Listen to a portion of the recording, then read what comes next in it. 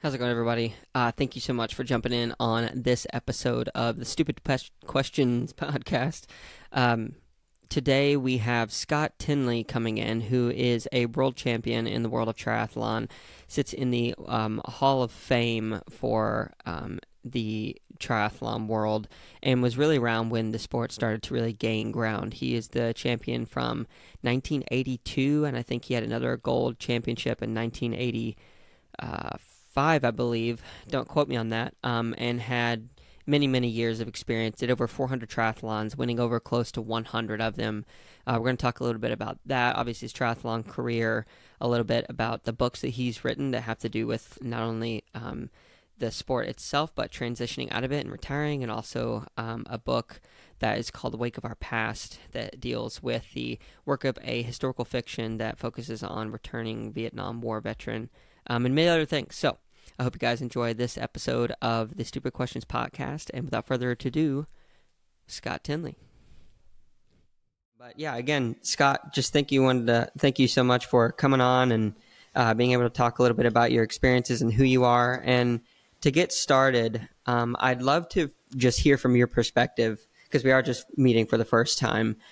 Who is Scott Tinley, like from a young age to who he is today? What was that journey like? How did you get to where you are? Wow. Start out with a big one, huh? Yeah. To be honest with you, Seth, I have no idea.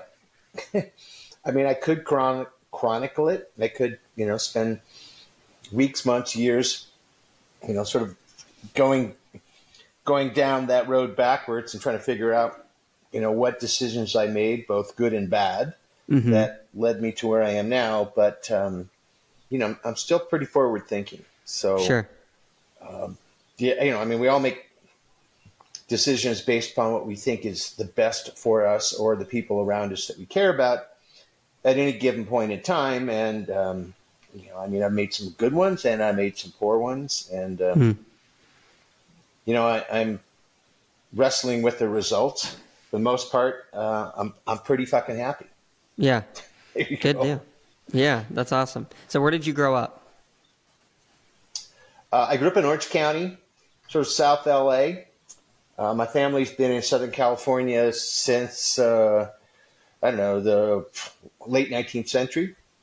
My great-grandfather was the mayor of Los Angeles during the Civil War, only because he spoke 4 languages. Wow. But yeah, we've been SoCal beach rats for a long time. So did you grow up, I'm assuming, surfing and doing a lot of the outdoor sports?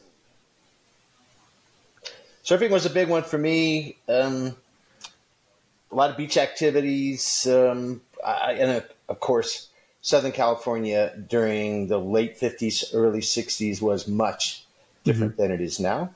Sure. It was a fairly idyllic place. It was affordable. It was fun. It was relatively safe. And, I had great parents, big family, 8 kids. Wow. So a lot of siblings always around. So yeah, we had a lot of fun growing up. A lot of fun. Where are you in the lineup of the siblings, the 8 siblings? And the second oldest boy. So, a bit of responsibility, some of which I shirked. Some of which I took on. I have an older sister who's kind of been a rock for the rest of us kids. So we lost our dad when I was pretty young. So we wrestled with just how to get by. Yeah. We were not wealthy by any means, and sure. But we had a lot of like I said, a lot of good times, a lot of struggles, but for the most part, everything worked out in the end. Sure. If I may pry a little bit. Working out, I should say. Yeah, for sure. Well, I'm going to pry a little bit. So when I was 16, I actually lost my father. And I know of the damages, long-term advantages that it has created in my life. But I'd be curious if you're comfortable with it, just unpacking a little bit of, you don't have to get excruciating detail, but kind of what happened and how that affected you through life. Well, I've written about it. It's public. It's not a big thing. I'm happy to explore that.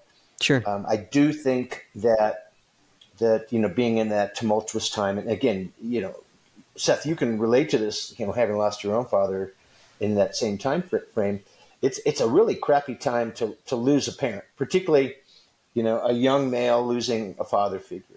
Yeah. Because you really don't know who you are, what's going on, and who you are, what you want to be, what kind of responsibilities you need to take on, how much you can still sort of hide under the cloak and daggerness of being an early teen. Yeah. But I think ultimately what it did for me is it informed and molded the kind of occupations that I took on. Every job that I've had, and I didn't really realize this till one of my friends pointed out at one point. He goes, dude, you've been running away from death in every job you've had since you were 15.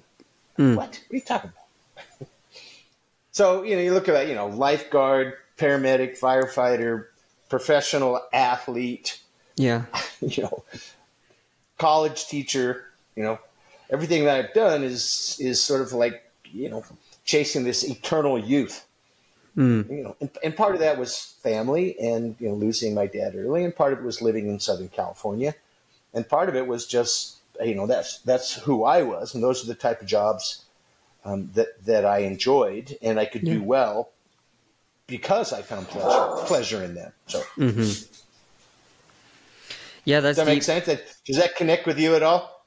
Yeah, it does. So I'm still, it's crazy. I'm coming up on, I think I'll be this next year alive longer without my dad than I was with my dad. That was something I was just talking to my wife about here recently. I'll be 31 in September, and then October will be kind of that turning point.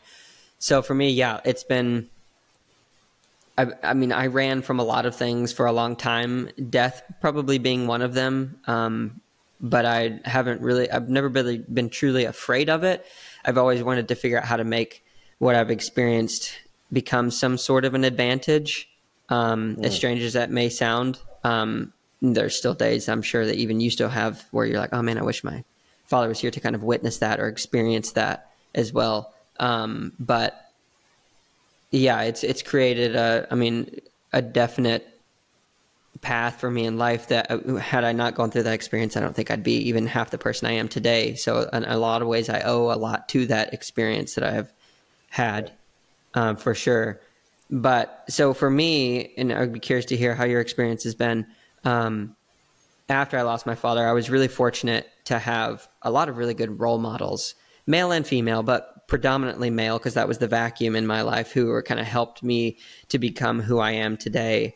I still hold some of my father's attributes, obviously, but a lot of who I am as a man has come from other men who I've kind of looked up to. So do you have a category or a folder of people kind of in your mind or men that kind of really set you up to be the man you are today and kind of help you grow through those things?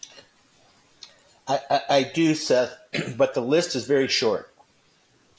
I was always very selective about my heroes, and in some ways, perhaps too critical of them, because everyone had to, I don't know if you had to go through the same thing, but they had to measure up to what I thought my father was going to be to me, in my late teens, early 20s, as I got married, as I had kids, now I have grandkids. And so, I've been pretty selective about, particularly those male figures who have influenced me. Yeah. But yeah, I've had a couple that have had profound effects. Unfortunately, most of them have also passed at this point, because, they were older and I'm older, and, these guys didn't make it into their 80s or their 90s because they were hard living people. Sure. One of them was an early Navy SEAL, a restaurateur, age group winner in the Ironman, big wave surfer, stuff like that. So, those sort of early childhood and early adulthood experiences perhaps affected their chances of living a long and healthful life, well past the 70s and the 80s. So. Yeah. I want to dig into that a little bit more, if that's okay. Maybe touching on each of them just briefly, but is there something about the Navy SEAL guy that you latched onto and that you wanted to be like, or was it something that he more of came to you and showed interest, and so you were receptive of kind of that mentorship? I think there's a little bit of both. Sometimes you test people, or you reach out to them, you spend time with them, either professionally or socially, and if there isn't any sort of reciprocity, if they kind of push you away or they don't really let you into their life, then you just sort of chalk it up as, all right, well, that didn't work out. Yeah. And so, this individual in particular, was always receptive, to me and my wife and my kids, not only as a fellow competitor, but, as a mentor of sorts, even though, there was never that, that designation of roles. Yeah. I mean, he never would have gone to that term mentor. Anyways, Yeah. so, Yeah. how that works. It's, you got to be careful picking your heroes. Sure. Because sometimes you pick the wrong ones and they fail you. Did you ever pick a wrong one? Yes. Several times. And they failed me. And so, and I just chalked that up as experience. So. Would you mind sharing one of those stories? You know what? I'd probably rather not go into that, just 'cause it's kind of a negative thing, and I figure Sure. it's sort of water under the bridge. And Sure. I'm very interested in the concept and the notion of heroes, particularly sports heroes, because it's something that I teach in my sport humanities courses, and my students in particular are also interested in this idea that we find our heroes in different sectors today than we did in previous generations. We used to find them military heroes. Who was the last Patton, right? Westmoreland. Yeah. We'd find them in religious figures, Martin Luther King, Gandhi, right? Politicians. Who was the last political hero, that crossed the party lines? I mean, was it JFK? Yeah, that's what I was thinking of. Science heroes, medical heroes, Einstein. Yeah. And it seems now we find them in popular culture. We latch on to people like the Kardashians. Yeah. O.J. Simpson. It's like, they're famous for being famous, but it's, they are purposely self-creating an aura with the use of social media and other types of media sources, and and millions and millions are fooled. We allow ourselves to be fooled. Yeah, it's interesting with the generation of a lot. Sorry. Go for it.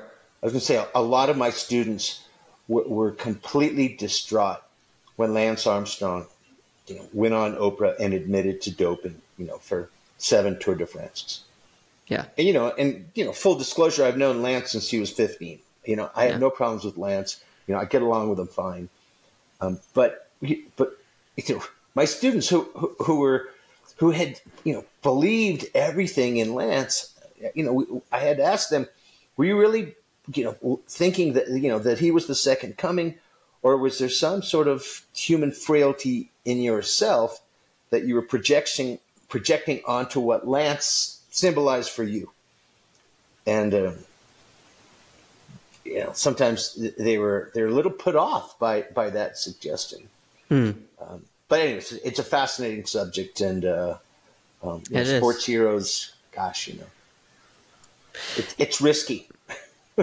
Yeah, no, it is risky, and I come from a pretty religious background, and I've seen it time and time again where there's like a religious leader within our small circle or a larger circle within our church, and then a lot of my friends, not a lot, but a significant amount of my friends will follow a certain person as like a role model. And then when that person falters, it's like a lot of the foundational beliefs or whatever that they were holding, they sort of realized wasn't even truly theirs, because when that person falters, their bedrock kind of crumbles. And so I've kind of adopted this idea. I don't even remember where I heard it, but it's the idea of letting others be a witness for right and wrong rather than the standard of them. Because as soon as we set our standard on any type of worldly hero, like, it becomes pretty quickly. As soon as that person falls, it's like, oh man, what was I truly believing in? It's not solid. Yeah.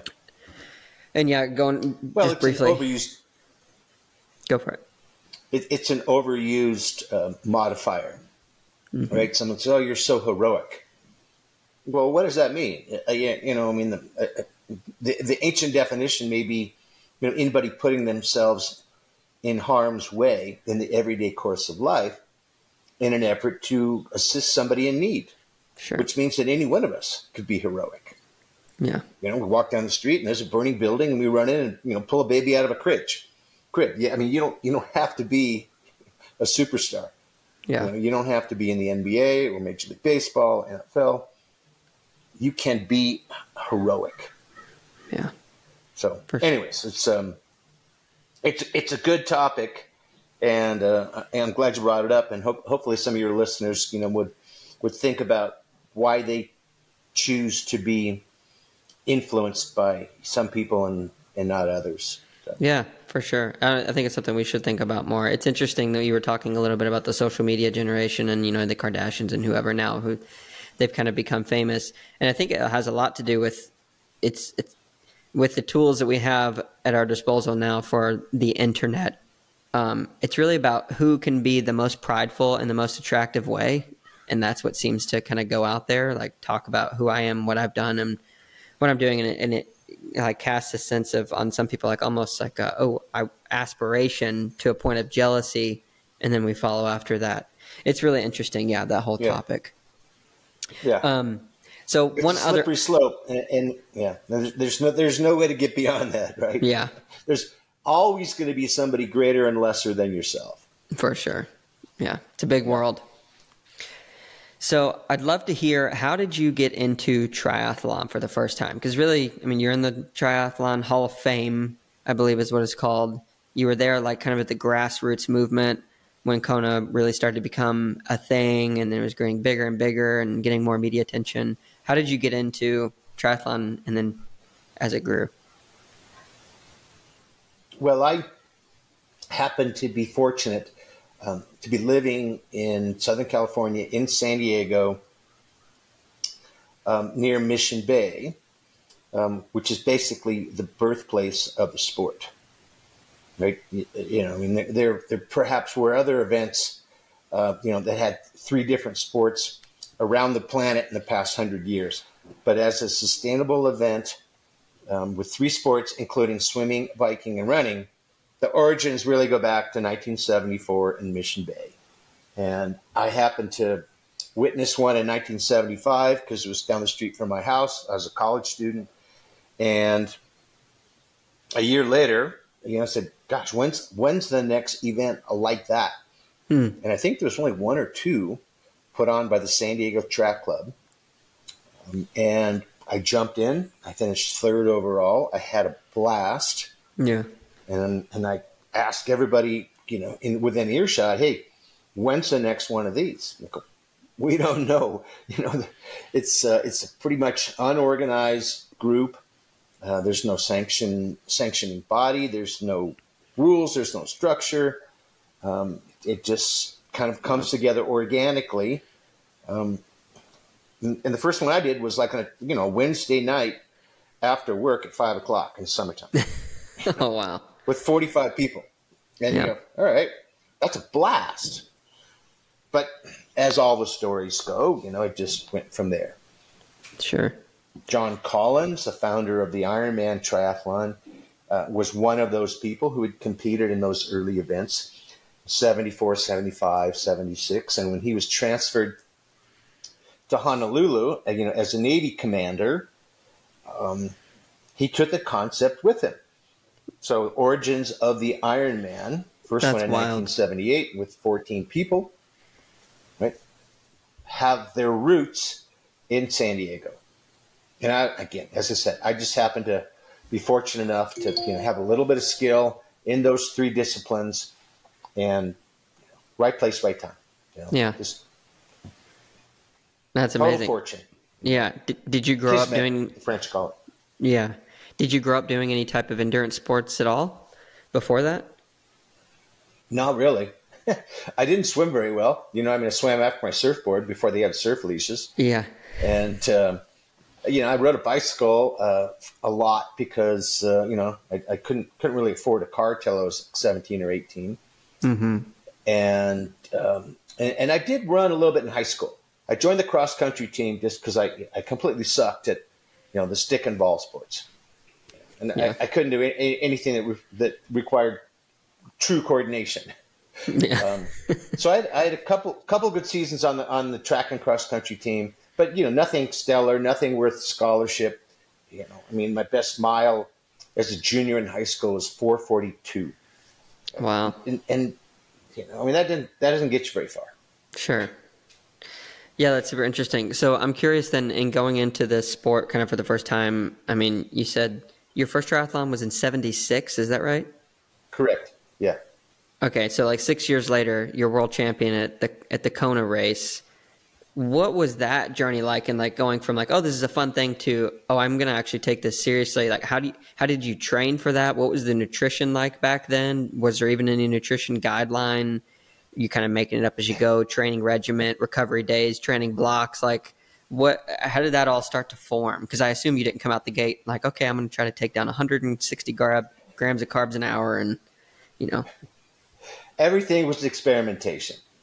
Sure. My first Ironman in 1981, I put my bike in the bike rack the night before the event, and it was a bike that I had bought for $189, and I thought it was all that because it had 10 speeds, and it had center pull brakes and gum wall tires, and I had the toolkit with vice grips, baling wire, duct tape. I was ready for anything. I had a tank top to keep cool, and these little baggy shorts. Mm-hmm. But I looked at the bike next to me, and this person had a big glass jar of peanut butter wired to his handlebars. And, it's like a half-gallon vat of peanut butter. Oh, my word. And he was going to open the lid during the bike ride and just put his fingers there. And I thought, this guy is brilliant. Because, I don't know what I'm going to eat. I heard there's aid stations. I might have a peanut butter and jelly sandwich. Oh, my People, goodness. Had bananas in their pockets. So, and that's just nutrition. We didn't know how to train. We just, more is better. So we overtrained for years and years. And then finally, 82 was a real tipping point because there was a little bit of science applied, and there were exercise physiologists who were studying, these crazy multi-sport people and coming back with a certain amount of data, suggestions on how you might block things. But, no videotapes, no coaches. Even now, I've done 400 races. I never had a coach. It's like, who's going to coach me, right? Yeah. How can you tell me what to do, right? I know my body. I know what I want to do. I know what I did right. And perhaps more importantly, I know what I did wrong. And so, nothing much has changed, really. Yeah. I'm still just out there kind of, winging it, as they say. Yeah. So through your entire career, you never had a coach? Did I understand that correctly? Never had a coach. Do you coach? I would go to master swim programs. Okay. I'm sorry?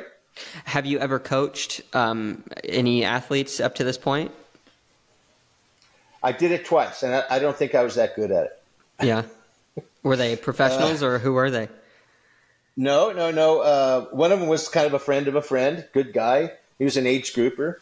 Mm-hmm. And the other one was, she won't mind me saying it, Alexandra Paul, who was an actress on the television series Baywatch.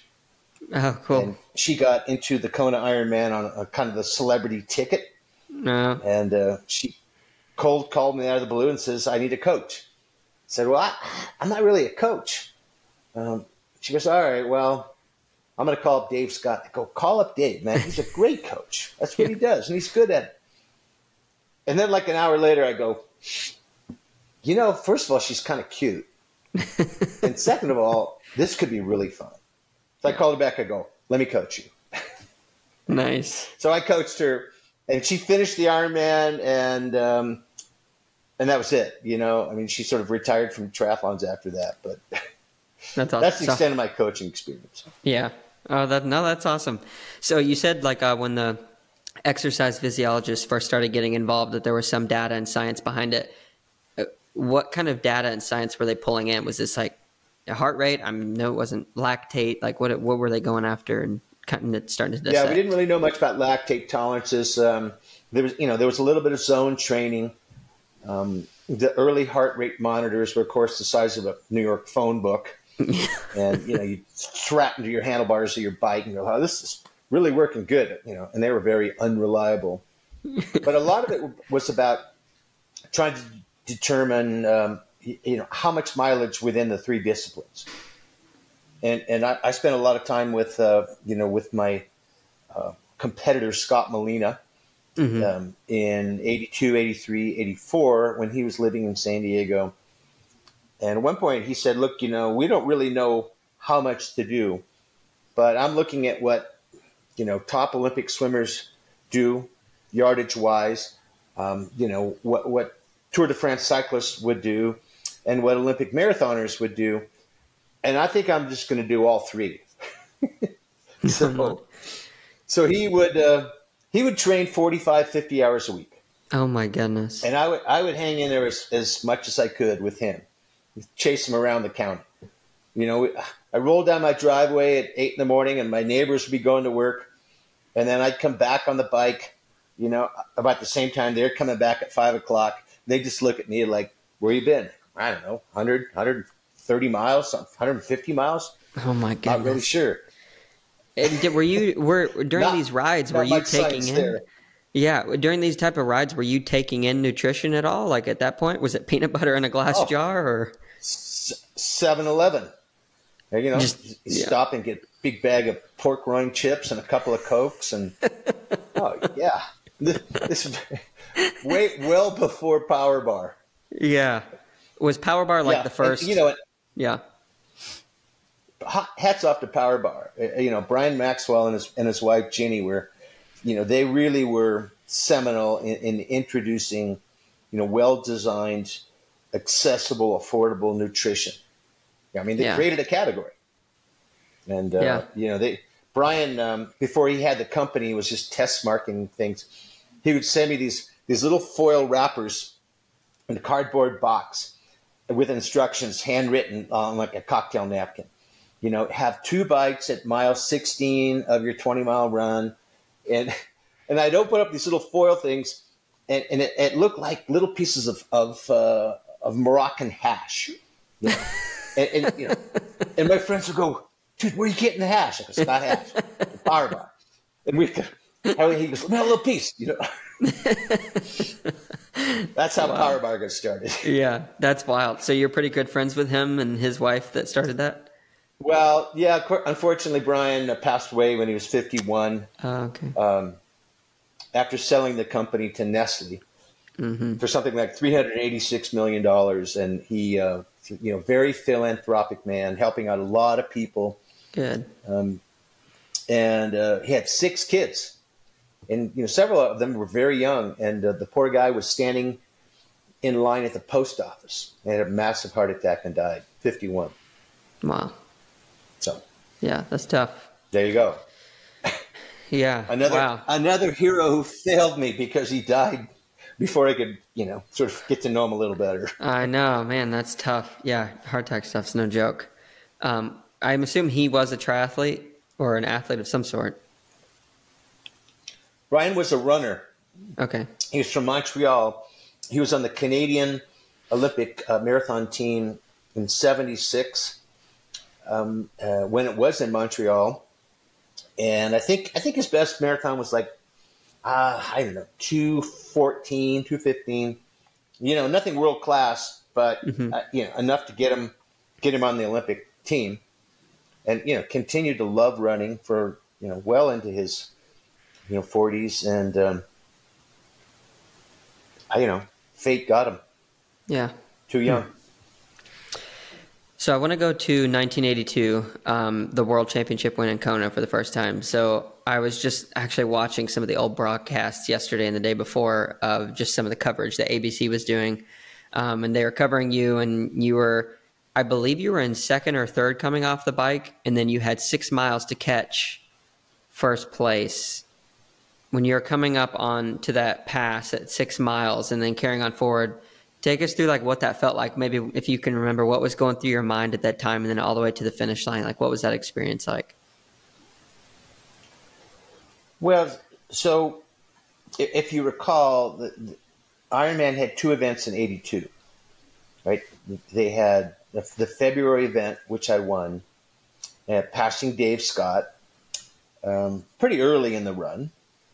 And then they had another event in October of '82, because the race director and owner of the event at the time, Valerie Silk, wanted to give the opportunity for athletes from colder climes, European areas, to train throughout the summer.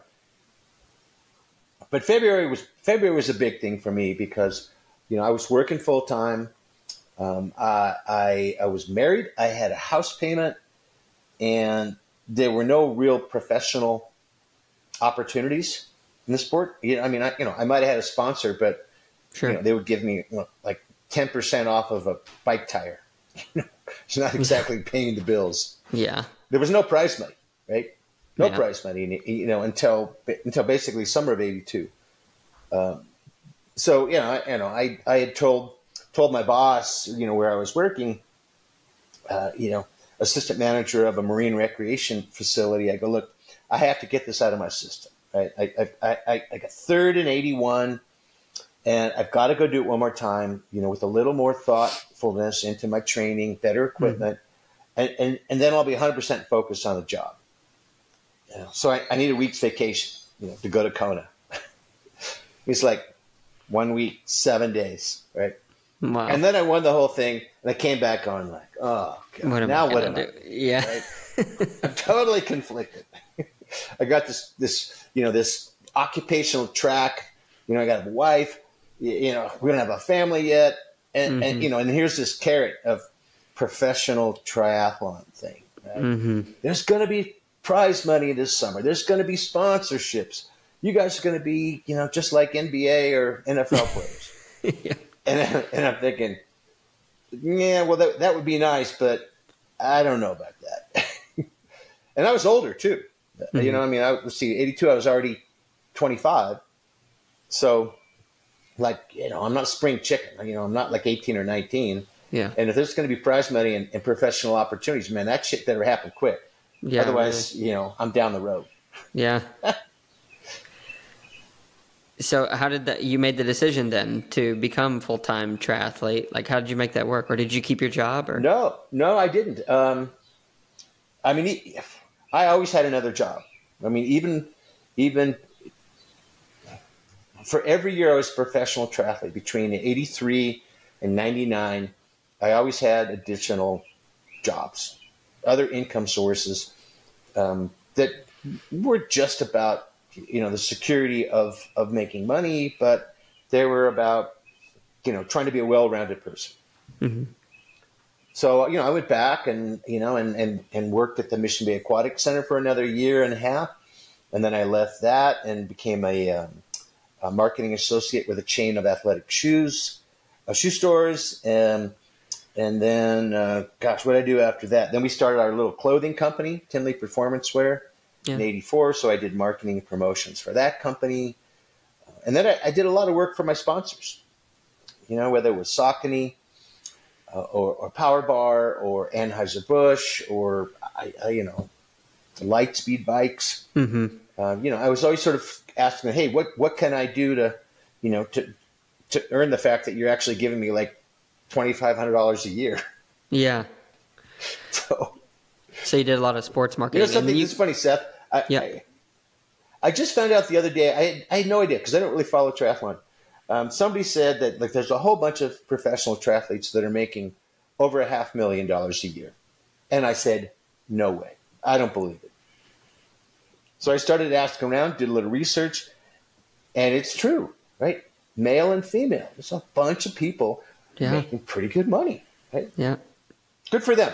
Good for them. So you don't follow it at all anymore? Not really.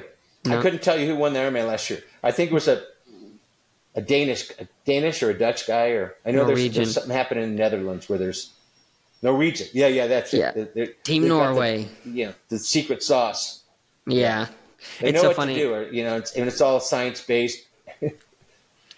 They say it's all science-based. So, the Norwegians came in swinging, and I think now from talking with quite a few different pros and people in the industry, the Norwegians were kind of hanging this stuff out like, oh, yeah, we're doing a lot of this lactate testing, and and they're like paying for these $2 and $3 lactate strips, and every few minutes in their workouts, they're pricking their ear and they're measuring this, that, and doing that. But a lot of the pros have said, like, I think it's just all smoke and mirrors because this guy over here or this guy over here, they're not doing that. They're just kind of keeping to the basics and they're performing just as well. So it's been interesting to watch that grow. But even since I've been involved in the sport, which has literally only been maybe 5 or 6 years, it seems to have grown so much.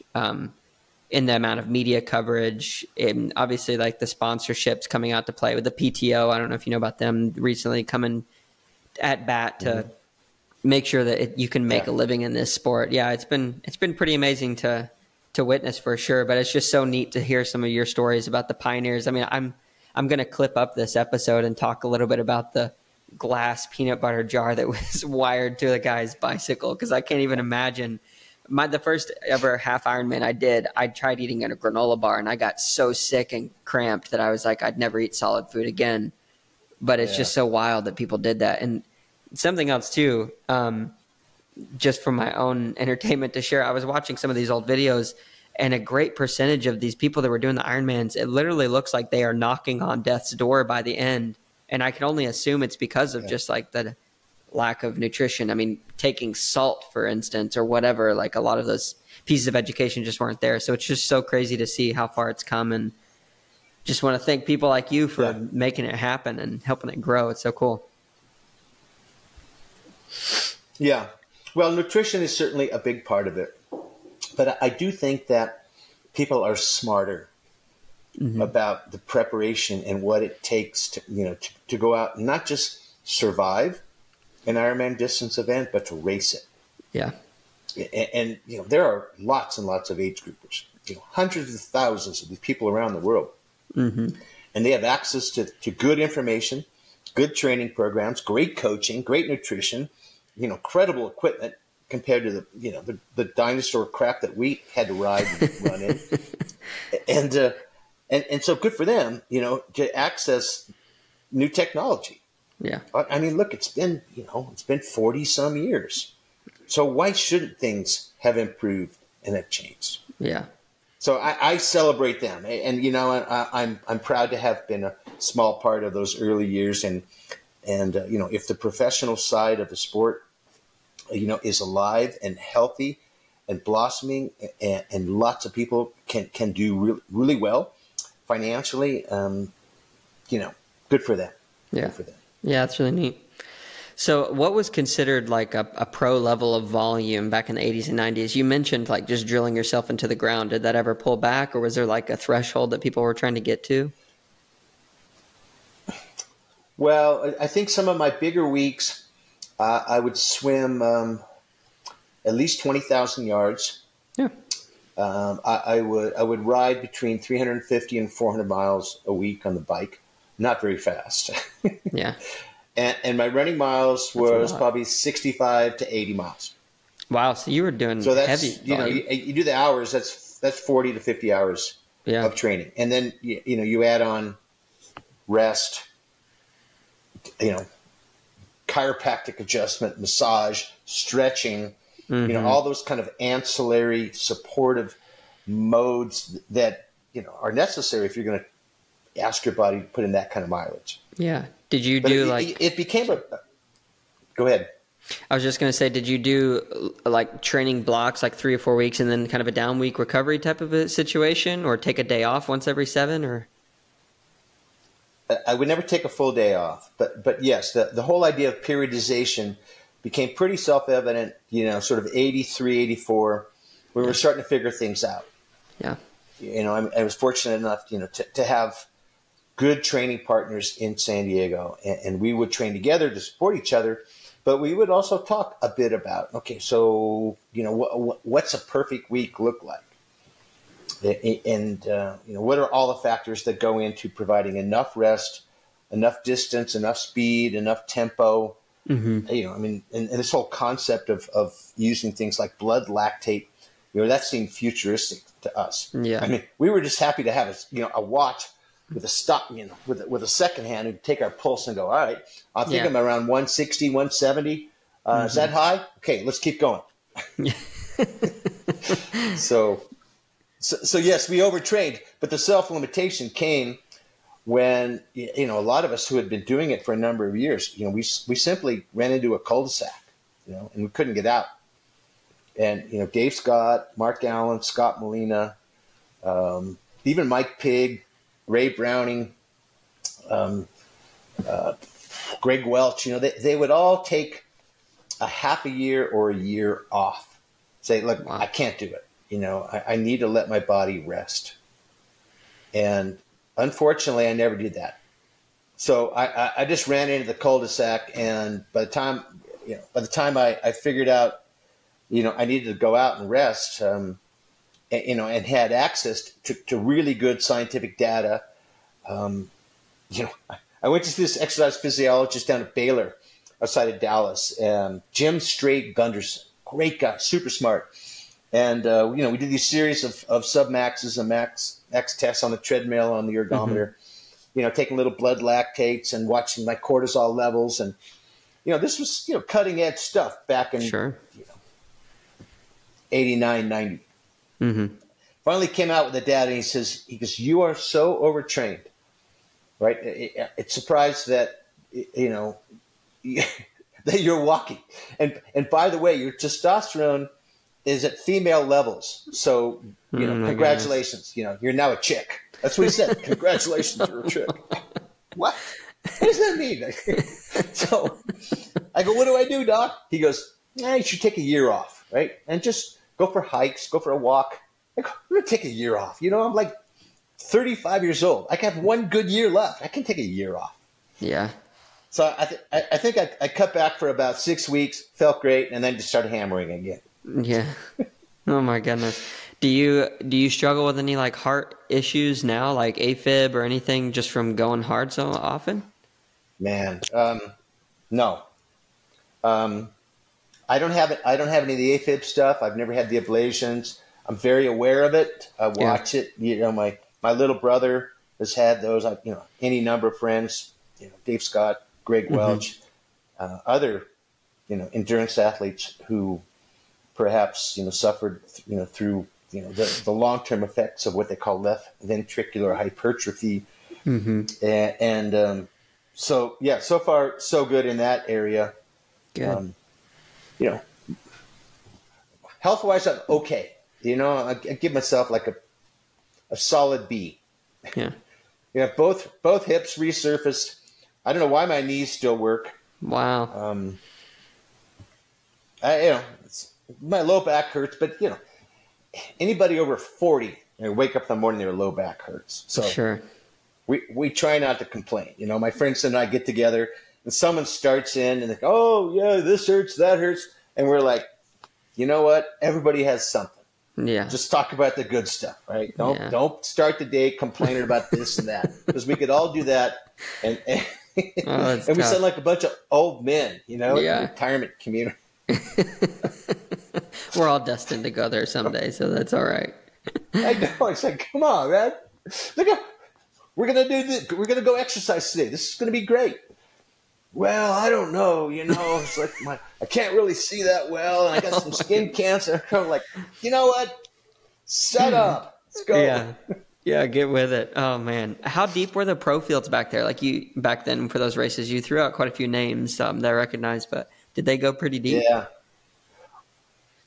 There was a large contingency of what I might call the journeyman. people who they're right on the edge of making it. Like I said, Ray Browning, Jimmy Riccatella, Paul Huddle, Kenny Glaw, and these guys would show up at Ironman and they'd get 8, 12. Again, no prize money, no recognition, barely a sponsor, and they're working part-time jobs, but they're right there, just hoping that the sport, would expand and grow and provide more professional opportunities. But quite honestly, there really weren't that many people who were winning big races. Yeah. There was the big four, and then there was, people who were right there. And in the women's field, it was perhaps a little bit more broad. But I think to your point, Seth, it wasn't that deep. There just weren't that many people who were willing to risk still young. What we were risking. Yeah. Yeah.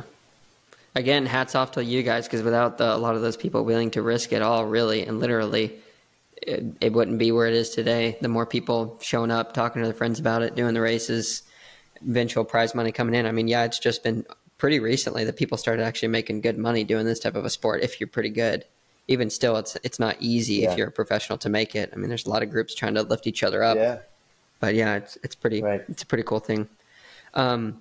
So one area that I'd like to shift to a little bit has to do with quite a bit of what you wrote in one of your books about, I believe, Racing the Sunset, just this idea of any type of professional athlete transitioning from being a professional athlete, which typically ends like late 30s, mid 40s or something like that, into like a professional working life. I've heard story of Olympians going through life, going to the Olympics, getting their gold or not getting their gold, and then trying to figure out how to transition into life. How did you make that transition? Was it hard for you?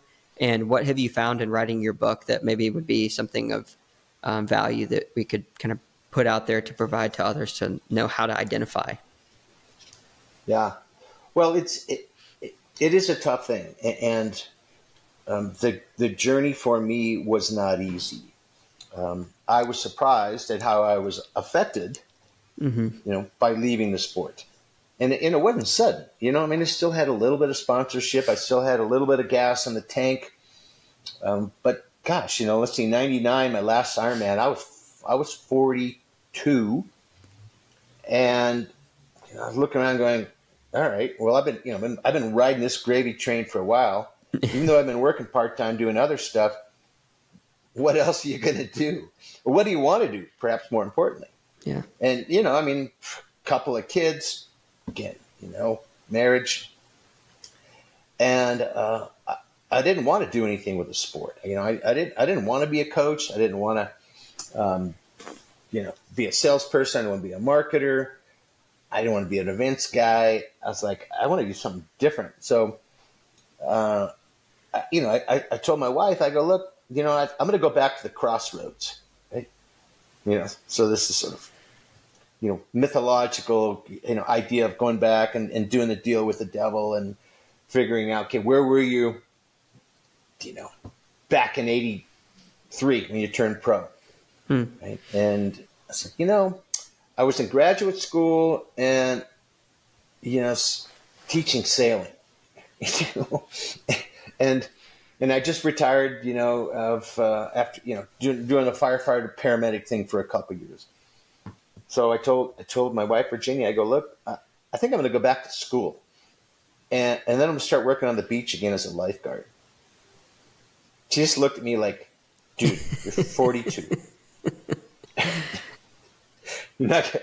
What kind of lifeguard are you going to be? And what, you're going to go back and like sit in one of those little wooden desks and raise your hand? I got this, Yeah. So, but that's what I did. And, that started a whole nother journey. A whole nother, I went down a whole different path. And, it was a ton of work. But it's worked out really well. I've been at the university for 18 years now. Got a great gig. I'm still working on the beach in the summers. I made the right decisions. Sure. But I feel bad for a lot of people who, have sudden retirements, unexpected, unannounced, deselected, injured, for whatever reason. And they're like, man, what do I do next? Yeah. Particularly for the young guys, and gals.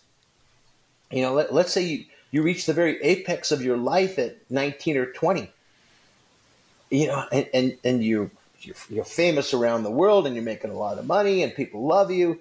And suddenly all that goes away, and then you got to go back to sophomore geometry.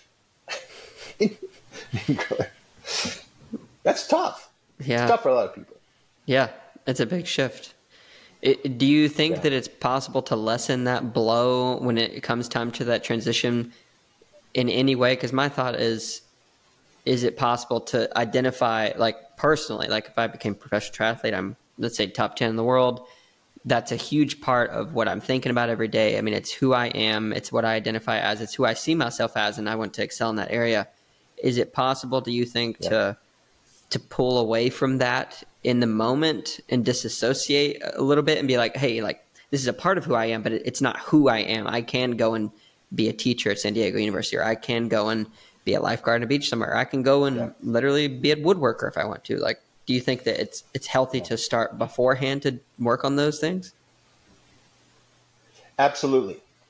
I think the issues of over-identifying in one particular role are dangerous, but I think at some point it is necessary, because if you go to the starting line of an event and part of you is thinking, gosh, I'm working on this desk, and as soon as I get home from this race, I've got to figure out how to get these drawers to slide well, using your woodworking example, right? Then you're taking a part of your concentration away from perhaps where it needs to be in the moment.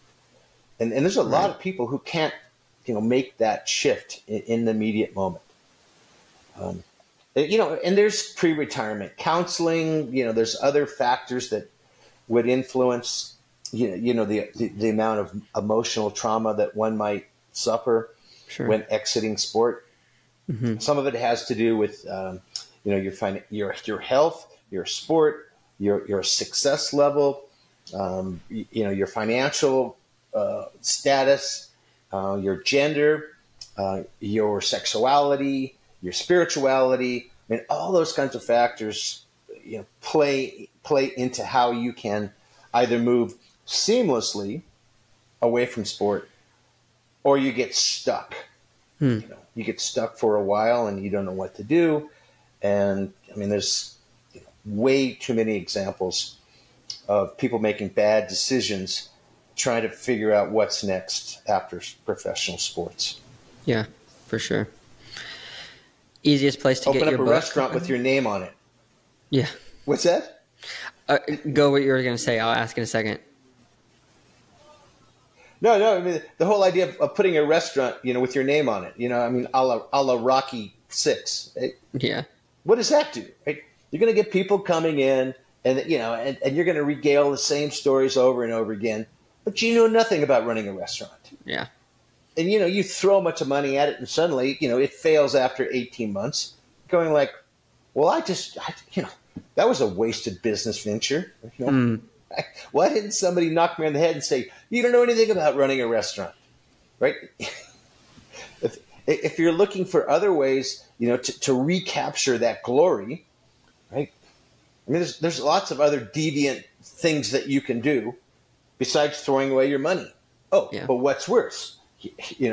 Drugs, alcohol, sexual abuse. I mean, like I said, people make poor decisions looking to sustain, that drug of fame. Yeah. And it's tough, because humility is a very hard lesson to learn. For sure. Yeah. Some wise words there. If people want to read that book, Racing the Sunset, easiest place to find it on Amazon? Yeah. There's a few copies. Well, there's lots of copies floating around. Okay. It's out of print, but you can buy it used for $5. Okay. So I don't know who has the rights to it now. It's sort of been bantered around. Originally, it was published by Skyhorse Publishing out of New York, and I don't know. It's been a few years, so not a bad book. I mean, I wrote a bunch of books, and most of them aren't that good, but that one's pretty good. Yeah. I was going to ask, one of the questions of all the books that you wrote, what is the favorite book you've written and why? Well, when I thought I was going to be the great American novelist, I became very interested in historical fiction. Mm-hmm. And I had some pretty good publishing success with sample chapters on a book that chronicles an individual who comes back from the Vietnam War, spends a lot of time in the South because of finding himself. Yeah. Yeah. In the Wake of Our Past is the novel that it eventually became. Unfortunately, it's really long. It's over 600 pages. Wow. And it's very character driven. And I never got a chance to promote it because the pandemic sort of, disabled, my ability to, go do readings and appearances and whatnot. But I like it. I like the book. If you like the long form and you're willing to, spend several weeks with a text or what you might call a summer read, mm-hmm. I think it's a value, and I guess I feel more proud of that book because of the amount of time it took me to write it, something like 10 years. Yeah, yeah. In the Wake of Our Past, also available on Amazon or better booksellers near you. Yeah, I'll link it in the show notes for anybody who wants to check it out, and also on the YouTube. Oh, thank you, Seth. That's nice. Yeah, for sure. I mean, we're not very big, but happy to share it. But yeah, it seemed really interesting when I was doing just a little background reading to kind of formulate some questions. I came across that one, Wake of Our Past. And like you said, it focuses on this historical fiction of a person coming back from the Vietnam War. I thought it was an interesting topic for someone just coming from what I thought was just a purely triathlon background, but obviously you've had much more broad of experience. But that was neat and kind of shocking to see that kind of a book. So I look forward to checking it out. Yeah.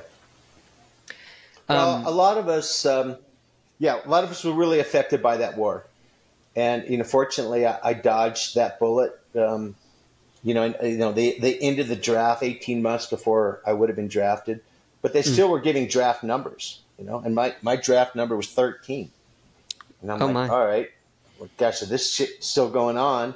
And by then, a lot of people had come back and said, "Don't go. It's a total waste." And so, I'm. In my mind, I'm thinking, what am I going to do? What do you do? Go to Canada, try to be a conscientious objector.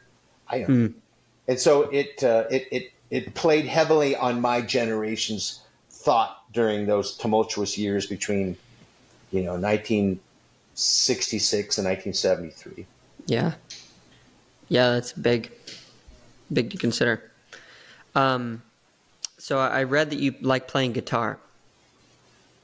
I do. What kind of guitar do you have? Do you play a little bit?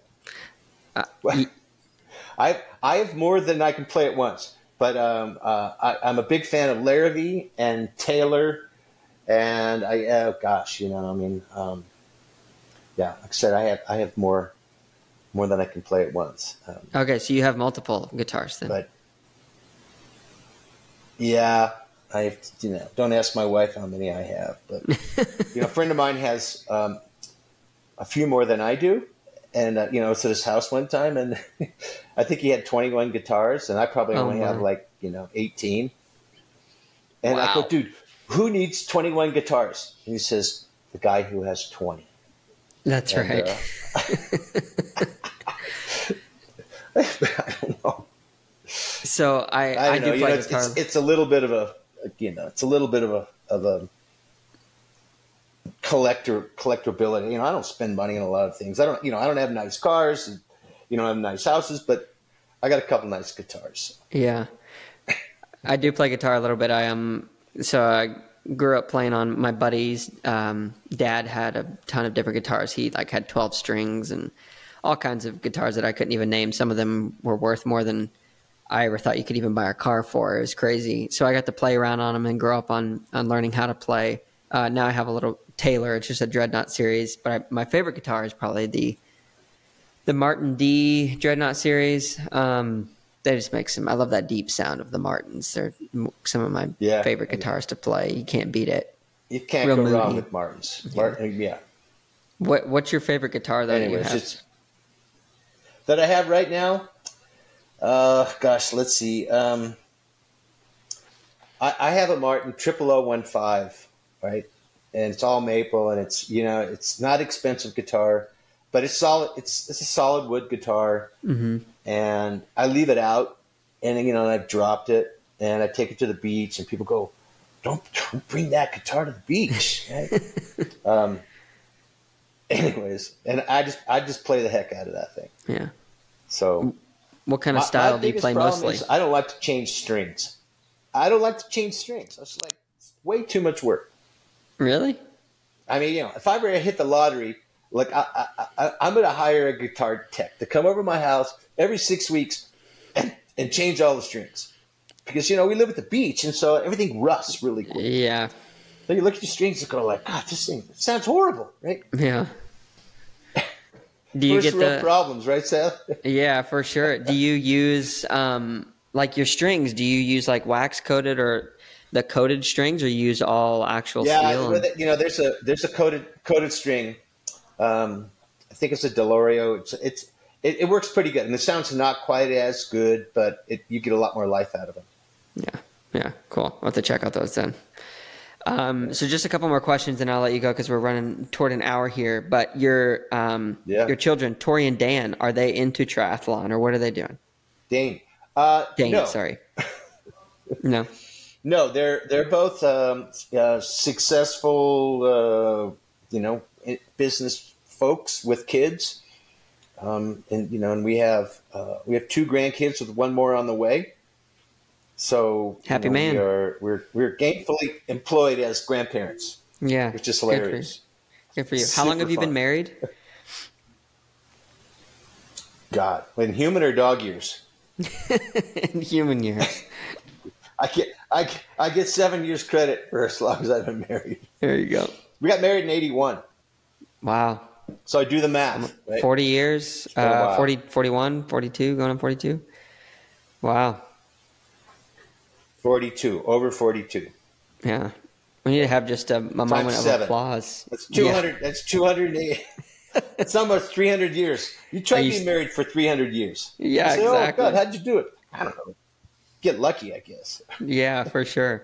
Was she like, how did you meet your wife? Was this like a high school sweetheart situation, or she saw you running? We worked together. We met in college, and we worked at the same place. But she was above my pay grade. She was sort of a promotions PR gal, and I started this place like cleaning boats and scrubbing the bottom of boats, and being a dock master, and worked my way up to sailing instructor, and so yeah, eventually got her. Well, that's awesome. So, do you have any marriage advice? Yeah. Choose well early, right? Choose well. Take your time. Yeah, I mean, some people go, "Oh, I'm just going to get married." I go, "Why?" I go, "Do you love her? Or do you love him?" Oh, of course. And I go, "All right, well, but do you like him too?" I don't know. I mean, I'm probably the last person to ask about that, but. In California, the divorce rate's like 58%. So yeah, and climate. Great majority of my friends, are on wife number 2 or 3. Sometimes it takes a while, find the right one, and it's okay. Divorce is not a bad thing. It's not the stigma that it was in the 50s and the 60s. So. Well, thank you for sharing. I appreciate it. Yeah, sure. I don't know if that's good advice or bad advice, but I think. Anyways, listen. Good luck with the site, and you'll have to send me some of your other links so I can kind of check out. Sure. But particularly the interview with Mike Parnell. So tell me how you know Mike. Oh, so crazy story. So my end of my sophomore year in college, it's encouraged if we want to as students to go basically serve a year in a foreign country, whether part of a medical mission or some kind of religious organization. And I decided to go to the Philippines. Well, Mike's son, Gray, happened to go to the same place that I went in the Philippines. And we met there, hit it off super well, became really good friends. And so that's how I met Mike. And when I came back to the United States, I actually started this small company called Sway with Gray as my partner. We were making insulated camping hammocks, and Mike, Really? obviously with his experience with Oakley sunglasses, obviously that's probably how you know him, and the other ventures that he's done. He just a super sharp, pick yourself up by your bootstraps kind of a guy. And I told Mike about the idea, and he gave a little bit of money to kind of chase after it, and one thing led to another, and that business ended up growing and kind of going kaput over the pandemic. But yeah, Mike is just been kind of one of those heroes, a mentor of mine who's been able to speak some life into my life or some light into my life and keep me on a steady path. And he's talk about above my pay grade. He's a wealth of knowledge and experience and history and so many cool stories. So yeah, that's how I know Mike. Yeah. Have you been out to see their place in Orcas Island? I have. I've been there a few times. Got to enjoy a Thanksgiving with the family. Got to see the family dynamic and meet all of the kids. And yeah, he's in the golden years of his life. He's got the grandkids, and everybody's kind of moved out. And Dawn's super sweet. I don't know if you remember Dawn, but she's super nice. His wife. Of course. Yeah. Do you know them pretty well? Do you hang out every once in a while? I haven't seen them in years, but he invited us up some years ago, and we spent 4 or 5 days with them at their place, and of course I remember him, from Oakley, but just a really gracious, stand-up guy, and his family is also. I don't know the kids that well because they were very young when we were there. Yeah, they're more my age. We shared a sort of passion for vintage motorcycles and Honda stuff. Oh yeah, we probably told you the Hodaka story. I actually have seen it hanging in his garage. I think he has it out there, or one of them. Still, that's great. Yeah, he's a cool guy. Well, I've lost contact. So if you think about it, send me a way I can just reach out and tell him hello. So I will send you his contact. I'm sure he'd love to hear from you. Ask him about the time he hit the deer taking off from the airport, and when he landed, he hit a deer taking off. He was going to Orange County from Orcas, and he didn't know whether it had bent the landing gear. And so apparently, when he finally landed in Orange County Airport, all the fire trucks were out there and the fire marshal. And fortunately, everything was fine. And one of the fire marshal FAA types came out and said, "Well, I'm glad that you made it okay, but I'm going to still have to fine you." What? And says, "For what?" "Hunting deer out of season."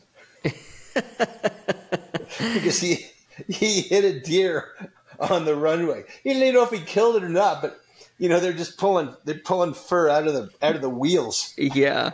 Oh my goodness. I have to ask him that story. I haven't heard it. That's crazy. That's a great Mike Parnell story. So you'll have to ask him about that. I will, for sure. Awesome. Well, hey, thanks, man, so much for taking the time. I really appreciate it. It's been super fun. We'll have to stay in contact, and I'll send you Mike's contact over for sure. Yeah. All right, Seth. Well, listen, good luck with everything. Yeah, I enjoyed the talk. Yeah, thank you so much, man. All righty. We'll see you later. Have a great day. Thanks. All right, you too, Scott. Bye. Once again, thank you so much for jumping into this episode with Scott Tinley. It was such a pleasure and awesome opportunity to get to know him and hear some of his stories and just how the sport of triathlon has obviously changed over the many years and continues to evolve. Just want to say a special thank you to Scott. Please check out the show notes and go and check out his books. I hope you guys have an awesome day. All right. See ya.